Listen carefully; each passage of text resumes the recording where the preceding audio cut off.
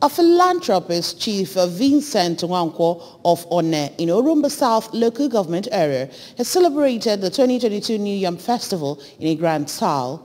The event, which took place at the Onneh Villa at the Umu Eza Masa village, Onneh, attracted relatives, representatives of the 4 villages that make up Onneh, members of Old Agwata Union, friends and associates of Chief Nwankwo. Queen Onneh completes the story.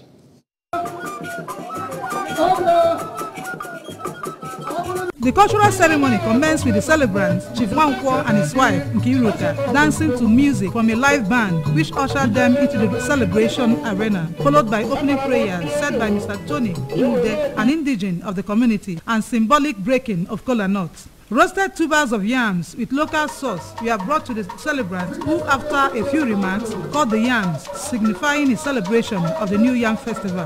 Earlier in his remarks, Chief Nwankwo explained that the cultural event is an annual event through which he uses to appreciate God for a fruitful farming year. He encouraged members of the Onneh community not to relent in striving to better their lot in life and prayed for the well-being of all that came to witness the ceremony.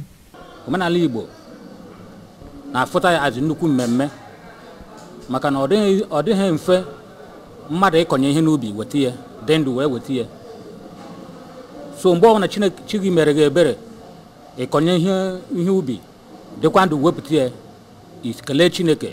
In her comments, the wife of the celebrant, Nkiruka, described farming as a very important part of the life of Ndi Igbo, which if one engages in, will enjoy food security. She further noted that the New Yam Festival, which is an avenue to appreciate providence for bountiful harvest, also serves as a way Ndi Igbo have leisure to deal with stress accumulated over the farming season.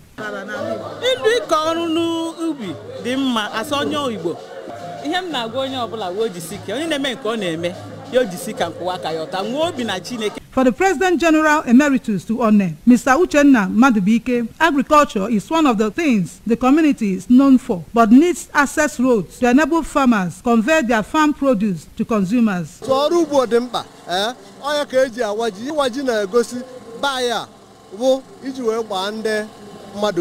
encourage farmers, to encourage people to produce self-sufficiency in agriculture. Also contributing, another indigene of the town, Chief Okechukwu Nwankwo. The celebrant is a notable philanthropist to the community who is passionate about helping people, irrespective of whether they are his friends or enemies, and mentioned several ways he has affected the less privileged positively. Individual groups paid homage to Chief Nwankwo while cultural dances and masquerading took the center stage.